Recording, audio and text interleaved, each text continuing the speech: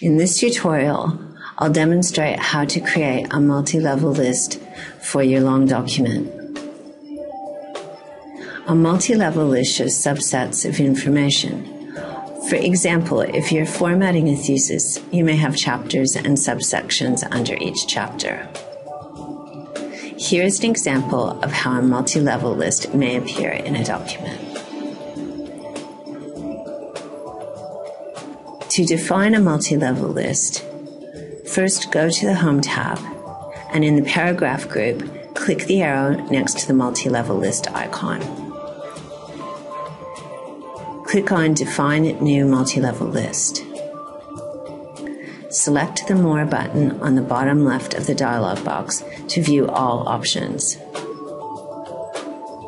We'll begin with Level 1. Level 1 corresponds to built-in Heading 1. So in the Link Level to Style box, select Heading 1. In my example, Heading 1 refers to an unnumbered main title. So in the number style for this level box, I'm going to choose None from the drop-down menu. Next, I'll select a Level 2 to modify. This level corresponds to built-in Heading 2. So in the Link Level to Style option, select Heading 2. Heading 2 represents the name of each chapter.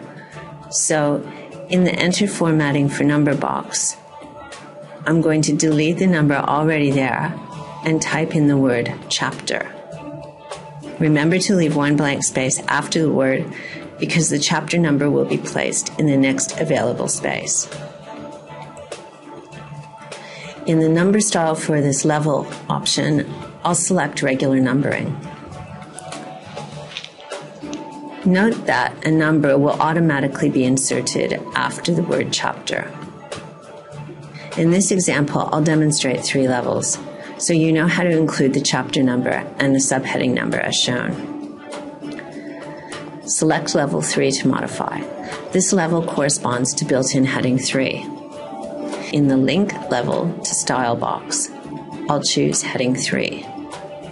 Next, I'm going to delete the number already in the Enter Formatting for Number box. In the Include Level Number From option, I'm going to choose Level 2 because Level 2 represents the chapter headings, and I want the chapter number to appear first and the subheading numbers to appear afterwards. In the Enter Formatting for Number option, I'll place a full stop after the number word has inserted. I'm going to choose regular numbering in the Number Style option, and the number for Level 3 will automatically be inserted after the chapter number. I'm going to go back to the formatting box and put a full stop after the last number. And depending on how many levels of headings you have in your document, you will have to repeat this process for each level. I'm going to select OK to complete this list.